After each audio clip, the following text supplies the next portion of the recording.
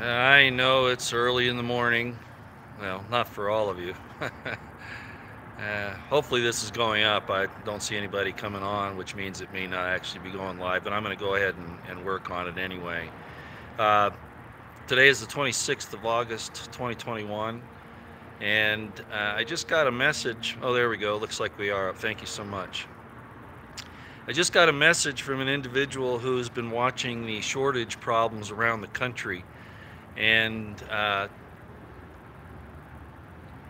they noticed that I was still talking about this as well because, I can see it just, hello everyone, I can see it just by, watching what's going on while I travel, but also, people that are showing things on Twitter and Facebook, not Facebook, YouTube, etc.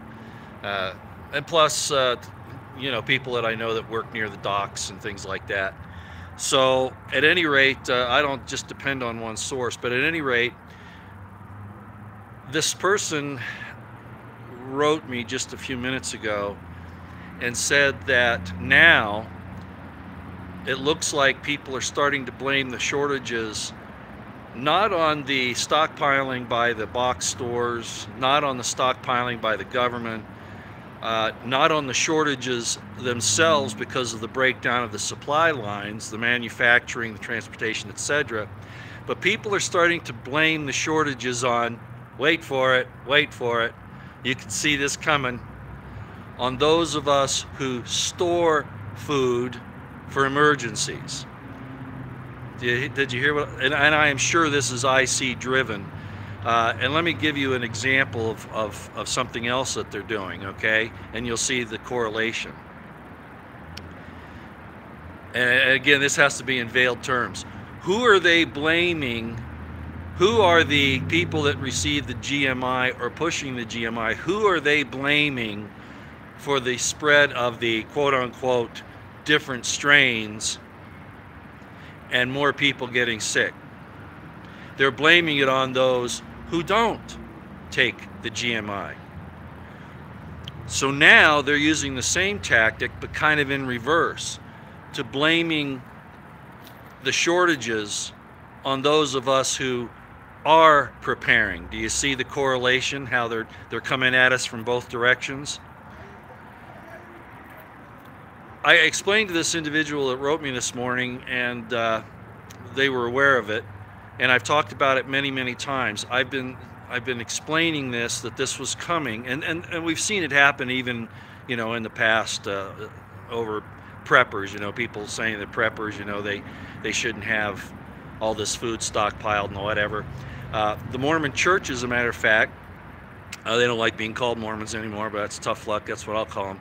The Mormon Church rightly has encouraged their members to have at least a year's supply of food, and that's been going on for a long time. I mean, probably even before I was born, they've been saying that. And smart people will do that anyway, right? Well, a few years ago, the church had everybody inventory, or told everybody that they wanted them to inventory their food storage and then turn that information into the church.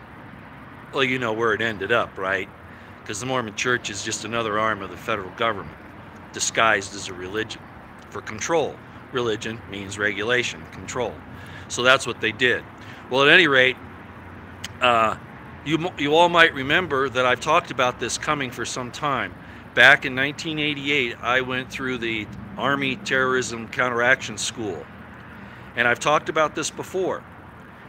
Even then, they were setting the stage because, one, there isn't one definition of terrorism, there's many. There's one statute about it, but there's all these different definitions and they keep adding them. And I warned that they would keep adding these definitions into terrorism, like now, if you suspect something about the election, or if you don't want to take the GMI, or you talk about it, you're now considered a domestic terrorist, right? Well, back in that time when I was in the school, one of the definitions, and I've talked about it before, was that a person is a terrorist if they meet these three criteria. They own a weapon, firearm, they're self-employed, and guess what? If you have 2 weeks supply of food.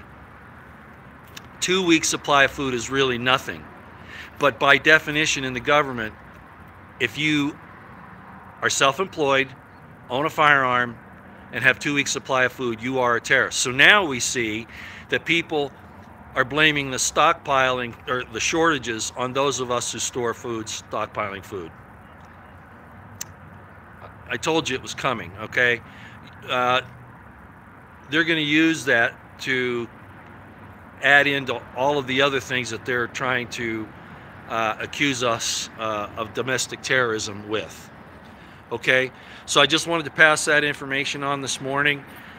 Isn't it interesting? They won't blame it on, them shutting down the economy. They won't blame it on the economic wars that are going on against us. They won't blame it on the fact that they've laid, millions of people off from work over this whole scam, right?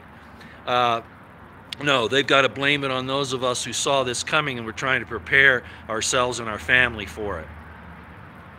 Not surprised. Yeah, I know DHS told us to stockpile 6 months of food, but you see, that comes back to haunt you, because I just gave you one of the government definitions of terrorism. So I agree with what DHS says, and it's either one hand doesn't know what the other hand is doing, or they're just spouting this stuff so that people will do it. And then guess what? If you have those three things, you're self-employed, you have 2 weeks supply of food, and you have a firearm, you are by definition a terrorist. So now they're blaming the stockpile or the shortages on those of us who store food or stockpile.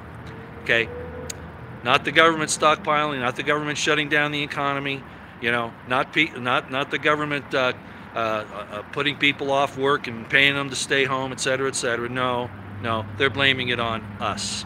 That's all I got for you. I got to go. Y'all take care out here.